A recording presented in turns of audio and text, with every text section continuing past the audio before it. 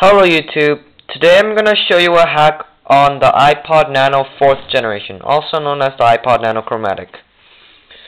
So where it's going to take you is it's going to take you to a diagnostic test.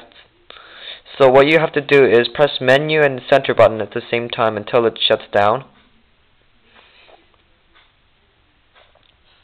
And before it reboots, press the rewind and center button. So it takes you to this black screen with yellow font.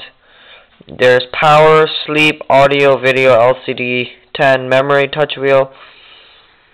I don't really know how to pronounce the second last word, and about. So what you can do here, you can take a look at LCD and you can take a look at color pattern. Like you can see red, green, blue, black, white, gray, green, you name it. You just see a bunch of colors that you wouldn't normally see on an iPod. Just like to test your iPod Nano out. And except the only thing is you can't really use the touch wheel. You can only press back and forward. You can take a look at the memory,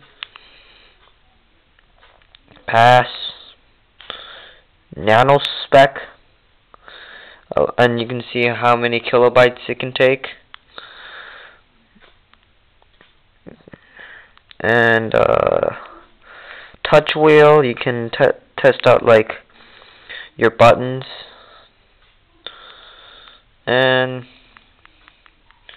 yeah, so these are the lists of tests you can do with your iPod.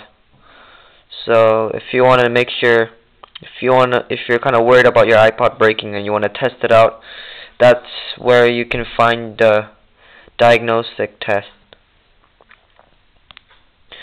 So if you want to just get out of there, you can just press the menu and center button again until it shuts down, and it will reboot itself to the regular menu screen.